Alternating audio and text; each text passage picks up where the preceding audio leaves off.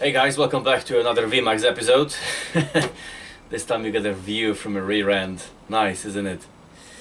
Okay, now we know the bike is running. Let's change the oil on it, shall we?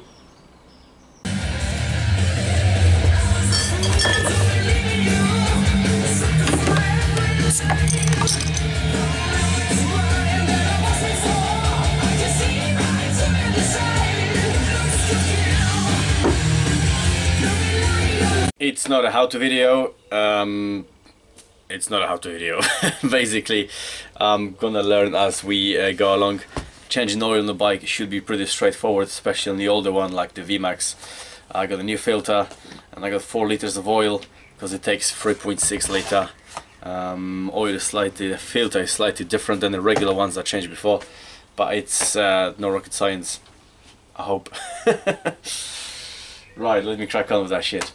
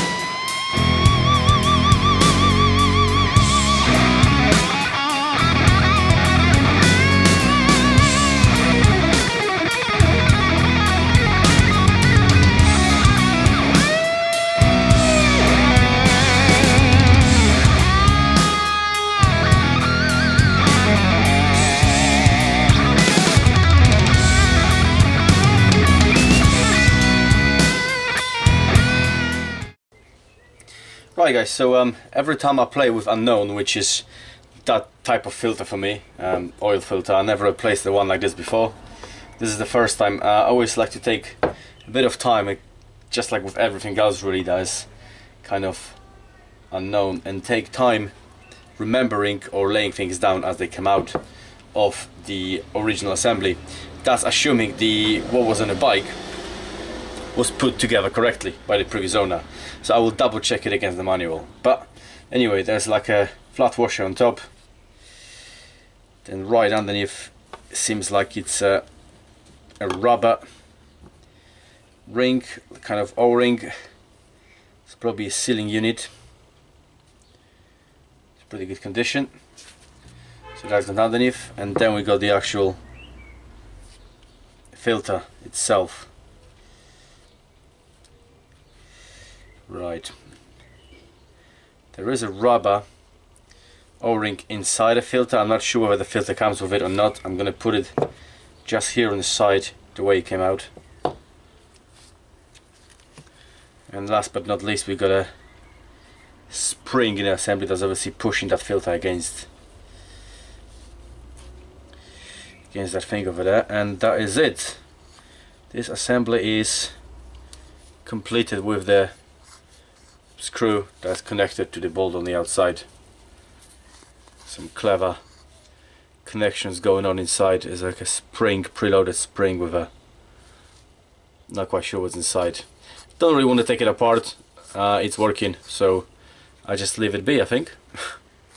It ain't broken, don't fix it. Right, so this bad boy is now lovely and clean. Let's recap this video a little bit, because what was happening over here, the original assembly was spring, the O-ring, filter, the other O-ring, and the metal washer on top. I was assuming that was okay, but it wasn't. Luckily I checked the manual, and I guess that's the reason why the O-ring looks like it looks, you know, it's completely mashed. The spring was actually pushed inside. Because what's happening, the spring sits on top of that O-ring over here, which is just soft rubber against metal. Ain't gonna work properly, is it? That's why you read the manual, and this little washer, simple metal washer, goes directly on top of the spring right here. And now the washer sits against my brand new filter, and it's protecting the rubber O-rings over here. There's no point of the rubber washer being here on the back going towards the engine, because there's metal already over there, so that's basically creating a seal.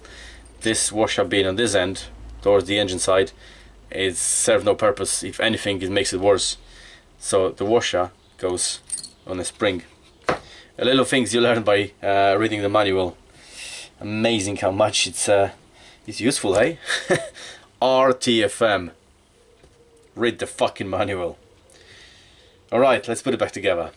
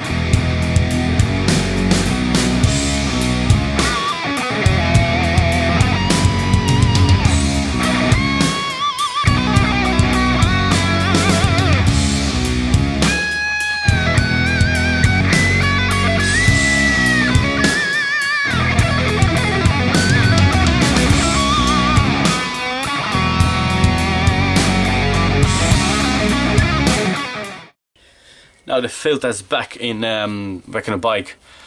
Time to install the sun plug back in, but that's a funny looking thing. Does anybody know why it's got a screw head like a Phillips head, as well as I think it's 19mm socket? I don't know, I've never seen one like this before. Any of you know? Drop me a comment below, let me know. Maybe I can be educated of something like this. Never mind, let's put it back on the bike.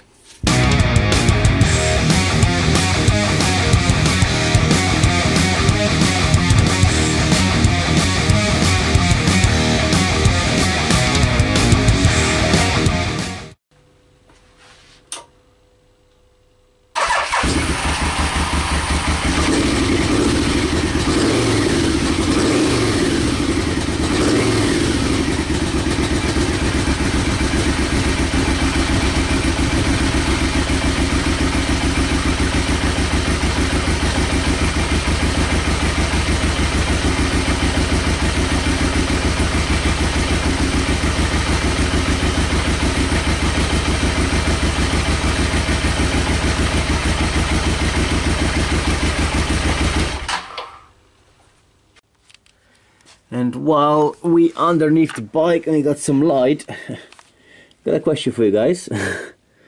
What is that kind of spring thingy for here? Anybody know? I'm not sure if it's important or not, but it looks like it's just connected to, there's some more light in there, to that Allen head bolt over there that goes to the bottom of the sump of the engine. What is the purpose of that spring? Anybody know? Well, I don't. Let me know if you know. And just like that, without any surprises apart from that little washer inside the canister for the oil filter, it was placed originally in the wrong position, but luckily we rectified that situation. So we got fresh oil in my VMAX, one step closer to properly putting back on the road. And I'm gonna spend rest of my evening looking for one Allen key which I misplaced somewhere in this garage. Don't you just fucking hate that? I mean, the worst thing after losing shit, dropping it on the floor and that disappears to a different dimension. You work with a tool, you've got a spanner or a screwdriver, you work with it and you put it somewhere on the side and it fucking disappears. I'm sure I'm not the only one who suffers from that problem. Right guys, as I said, I'm gonna spend the rest of my eternity looking for that Allen key, which I placed somewhere over here working on the bike. And on the next episode of VMAX we're gonna do something else. I'm not quite sure what it's gonna be, but fork seals need changing, coolant need changing, brakes needs bleeding and probably replacing the fluid, and maybe some other bits and pieces we can think of. But until then guys, thank you very much for watching. Rock hard, have a beer, and I'll see you very soon.